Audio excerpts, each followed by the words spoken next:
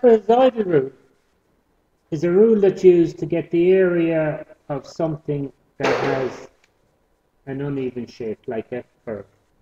And the way we get something that has an uneven shape is we split it up into rectangles, yes? And I've already shown this to you in estimated. So I split it up into rectangles.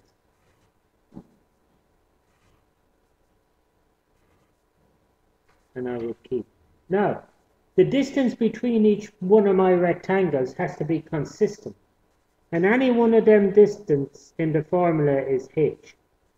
And h is known as the distance between each rectangle. And I keep going until I get my last rectangle. Of course, we know the narrower each rectangle, what about the accuracy of my area? The more accurate. This is called y1. It is the first. Yes? And that is y to the end. It is the last horizontal part of that rectangle. And the area then is given by the formula. And that means it's approximately equal. It's not 100% accurate.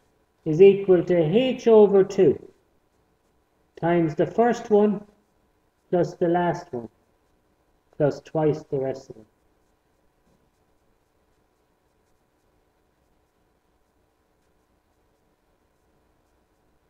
And that formula will give you the area of that shape. And that is known as the trapezoidal rule. So what is the trapezoidal rule used to do? To approximate the area under the curve. The more accurate, the smaller the distance between each rectangle, the more accurate your approximation is. So in order to use this formula, what do you need to know? You need to know the distance between each rectangle. And you need to know the length of each one of them perpendicular lines. Yes? Okay. So just say that was 10 meters. I'd need to know that one 13 meters. I need to know that one 13.2 meters. They're my y1, y2, y3, and so on. Yes?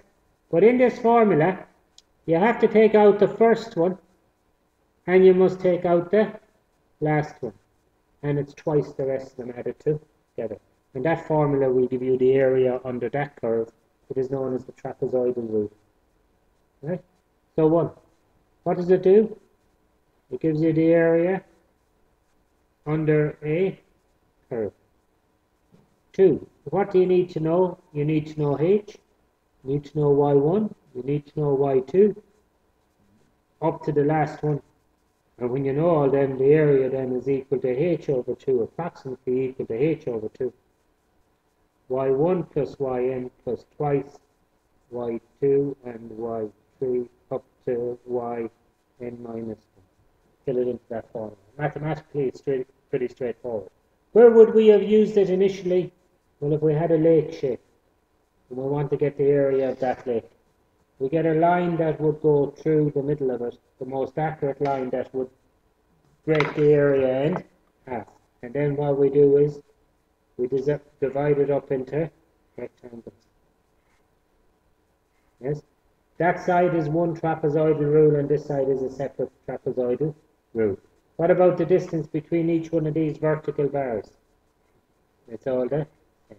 Really, what am I dividing it up to? A series of rectangles and so on.